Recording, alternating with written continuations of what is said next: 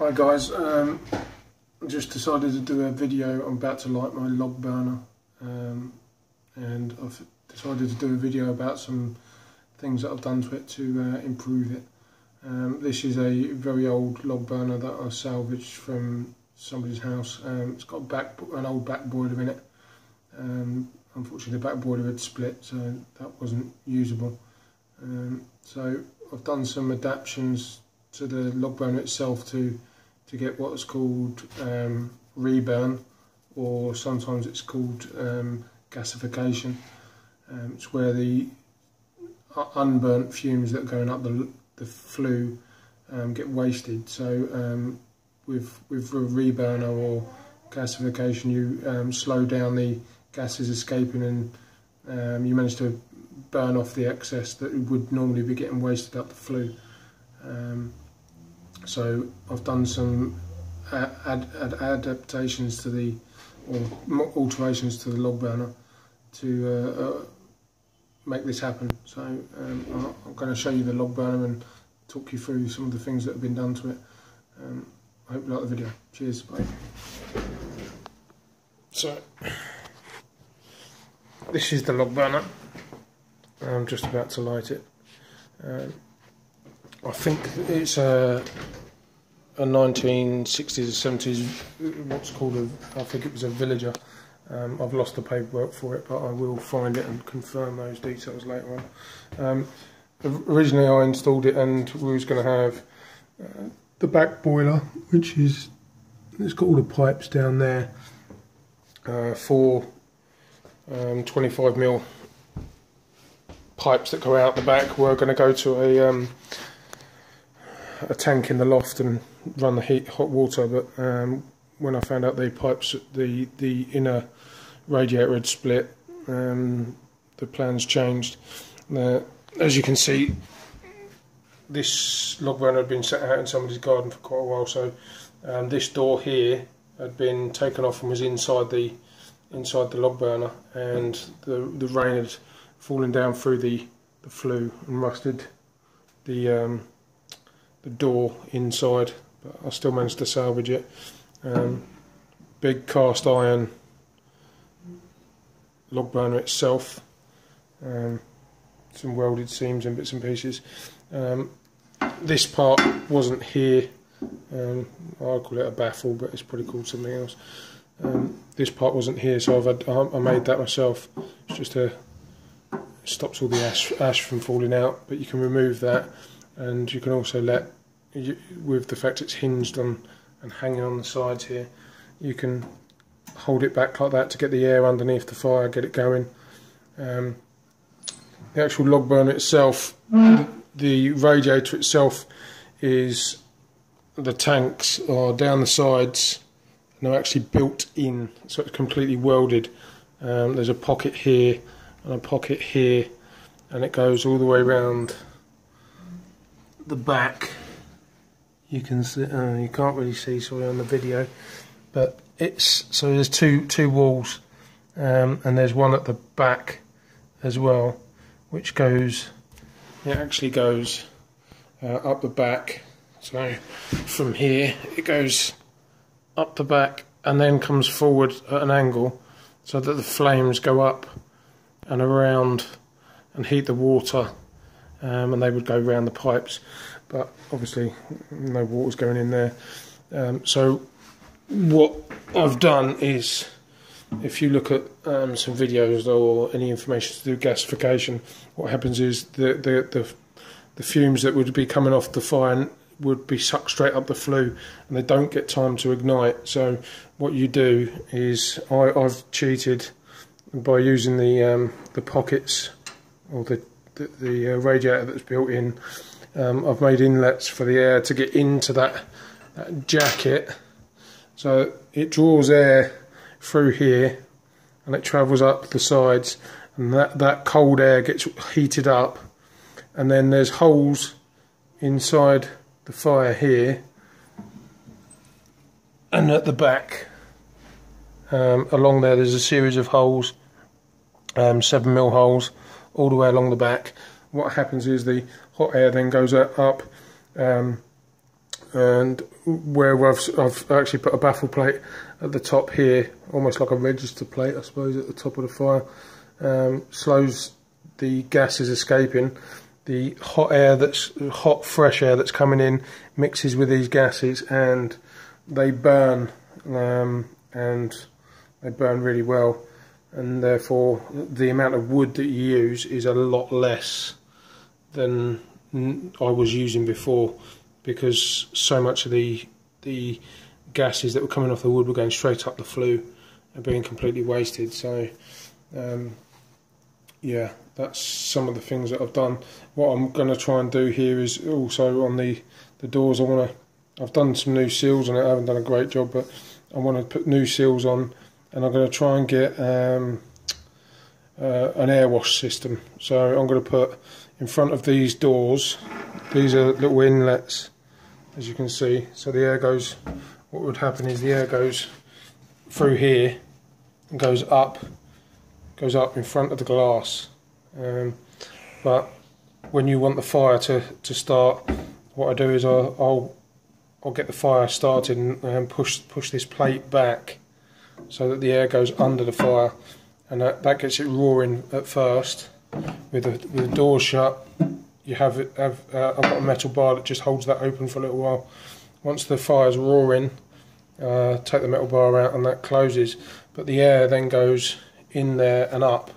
But I need the distance between the back of the door here and this to be tighter, so that the air gets pulled up the face of the glass, and I'm going to try and somehow do the same at the top, so the air gets pulled down this way. It will stop the it will encourage the flames to lick the glass, and that keeps them clean, because on this system that I've got here, it does tend to soot up quite a bit. I've just cleaned the glass.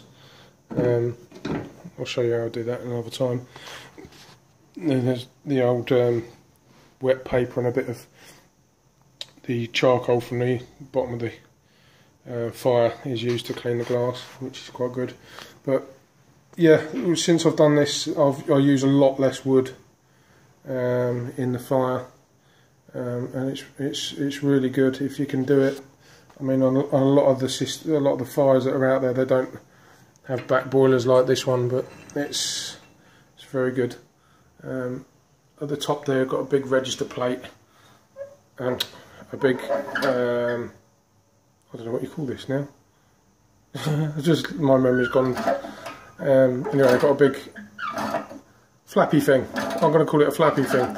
That redirects the air. Sometimes just a little turn on that. If you've got fire all on one side of the log burner, you can redirect the air a little bit, and it changes things. Or you can slow down, you know, everything, which is really good. The other thing that's been done to the log burner is these were really rattly when I first got it, and the flaps themselves, and even when they were closed, they let in loads of air, and the fire didn't die down, or you didn't have any control. So I took these out, and they do a fireproof ribbon, which is used for obviously wrapping around the edge of the glass when you change the glass. I've actually managed to pack it in around these little doors, and I put new handles on. So now when you close it, the fire pretty much dies out immediately. Obviously I need to come up with a way of making these down here completely draft sealed. This is just a rough fix really for the minute, for controlling the inlet on the outside. What I'll do is I'm going to get the fire going in a second. I found that this is the best way to get the fire going. I'll make a little stack of all my offcuts, like that, fill it through a newspaper and light it. Pretty simple. So I'll give it a go now.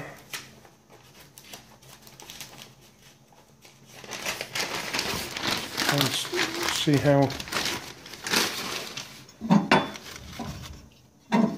I can hear that wind was pulling up the flue already. So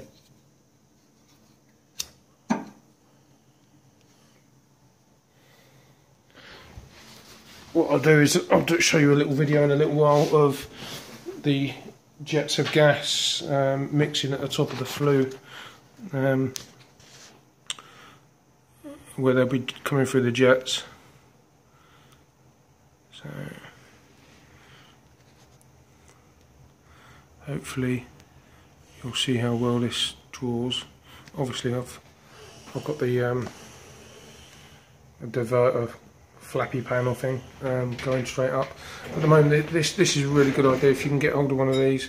This is a model called an Eco Fan. Absolutely brilliant, works off of purely just the heat from the fire comes up through here,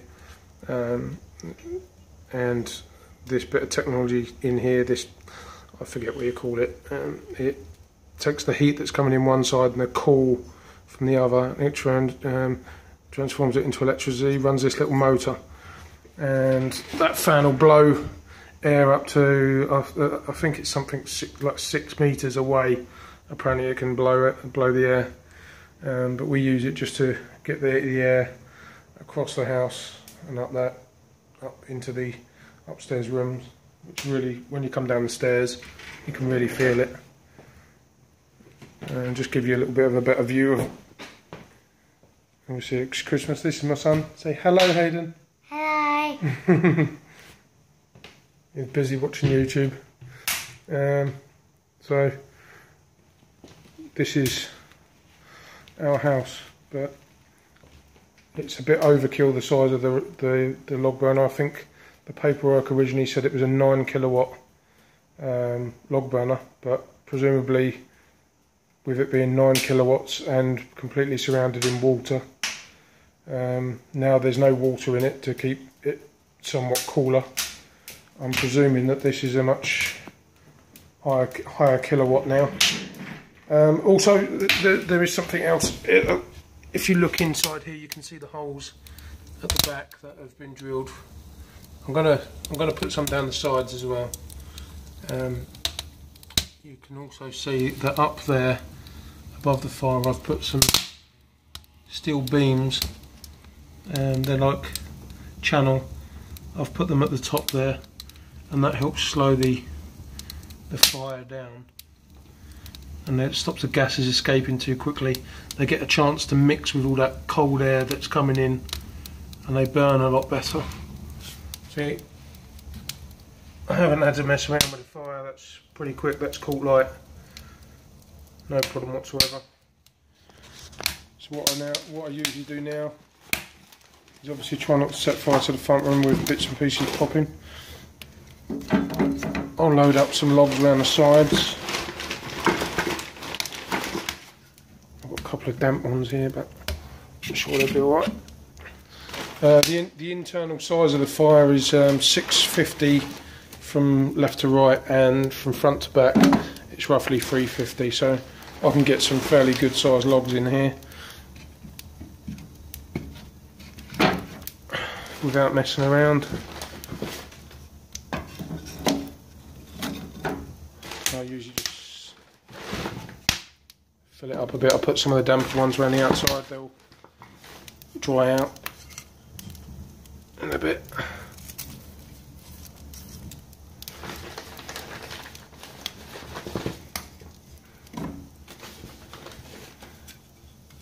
Right, and then close the doors up. I'm going to order some new glass in the new year when I've got some more pennies in the bank.